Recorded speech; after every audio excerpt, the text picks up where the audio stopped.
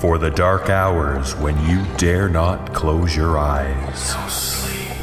It's the No Sleep Podcast. No sleep. Featuring stories from Reddit.com's No Sleep Forum. No sleep. Join us as the sleepless hours tick past. Our first tale is entitled Don't Ever Turn It Off. Written by Jimmy C. Broadhead Jr. and read by Alex Beal. A while ago, my family and I moved up to Indianapolis, Indiana. I'm a software programmer, and I moved up there for work. I thought I was pretty lucky to find a well-paying job for someone that was self-taught and had only 3 years of actual on-the-job programming experience. My wife and I had only been married for 2 years and had just received our first child less than a year before the move. A beautiful baby girl. I decided that it would be best for me to move up and find a place to live by myself first and then send for them. I moved into a nice one-bedroom apartment in Riley Towers. I thought it was funny that I had moved from Alabama and was now living on Alabama Street in the middle of downtown Indianapolis. It was a very cozy apartment on the 13th floor in one of the smaller sections of the apartment complex. There were 2 large towers, and connected to one of them was a much wider complex that wasn't as tall. I lived in there. For the most part, things were very beautiful. But that's not what I remember the most. There were no washer or dryer connections in the apartment, but there was a very large laundromat in the basement of the towers.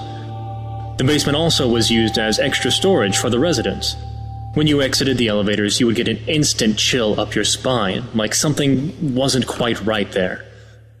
I tried to get my laundry done as quickly as possible, but having never lived in a big city or even used public laundry machines, I was nervous to leave my clothes and go back upstairs, so I would sit and wait. The room where the laundry machines were was fairly large, and at the end of the long room was an opening to the storage. There was no door, just a large hole big enough for a set of double doors that just sat there, dark and menacing. I knew when my wife and daughter arrived in a few months that we would most likely just move into one of the larger apartments and we would need one of those storage rooms, so I decided to walk into the dark one day to check them out. It was a large space that had a warehouse feeling to it. The ground was a solid cement base and the storage areas were large metal cages. With the clanking of the machines in the other room, the dim lighting, and all the random possessions, it reminded me of a scene out of Hellraiser. As I was walking through the area, I felt something brush me from behind. I froze and felt the hairs on the back of my neck stand up. I turned around to see a water pipe running up through the middle of the floor. It wasn't uncommon and really wasn't out of place. However, it wasn't close enough for me to have brushed against it. I looked around and didn't see anything else near enough. I walked closer to the pipe and noticed that it was dripping water from a small spigot sticking out. It was a fast drip, the kind that happens when a child doesn't quite turn the water all the way off. I reached for the spigot to turn the water off, only to have a chill come up my spine again, and heard someone with a real deep voice say, "Don't turn that off." Frightened, I turned around to see an older man clothed in rags. He looked homeless, which struck me as very odd because you had to go through a kind of security checkpoint to get into the building. "Don't ever turn it off. Ever," he said in a stern way. His face was wrinkled up, but I don't remember much else about him. The shock of turning around to the sound of someone that I hadn't seen had given me an adrenaline rush, and after the initial fear had subsided, I was almost laughing as I replied, "You almost gave me a heart attack."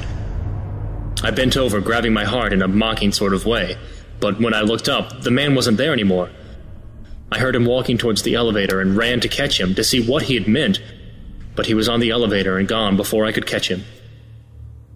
3 months later, I moved my wife and daughter up and we lived in a 2-bedroom apartment. I told her the story of the old man and how living on the 13th floor had creeped me out. We were now on the 4th floor. She laughed at how silly it all sounded coming from me, somebody not remotely superstitious but still nervous about small, dark places. One evening she went to wash our clothes. I'd given our daughter a bath and put her to bed while my wife was busy doing the laundry.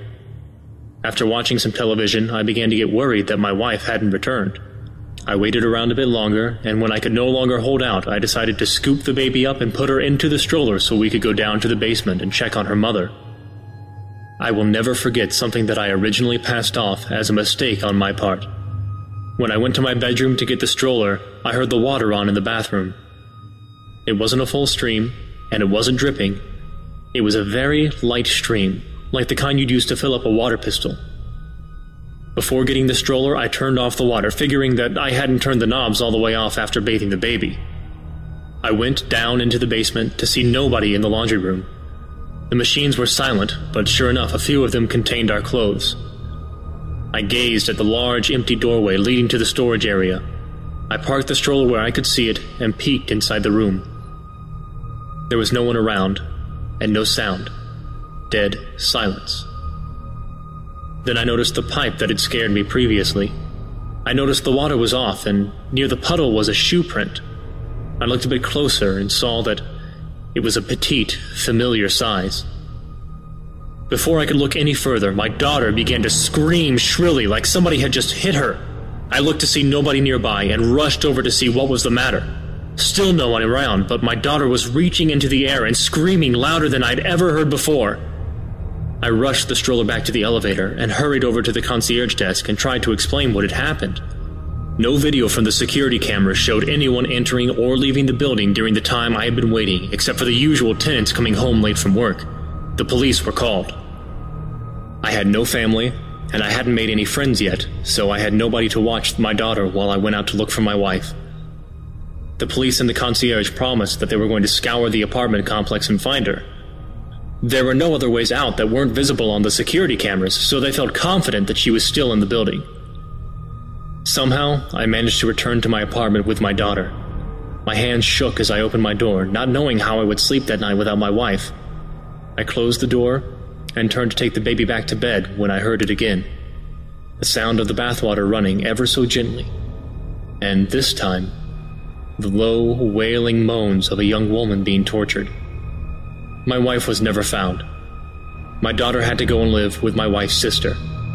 For years, I haven't been able to sleep in a bedroom near a bathroom, because every night around 11 p.m. the water turns on, and the moaning starts. You can try to ignore the sounds, but you can't ignore when the dark, almost unrecognizable figure of your once beautiful wife comes to stand dripping at the foot of your bed. Don't ever turn the water off. Ever.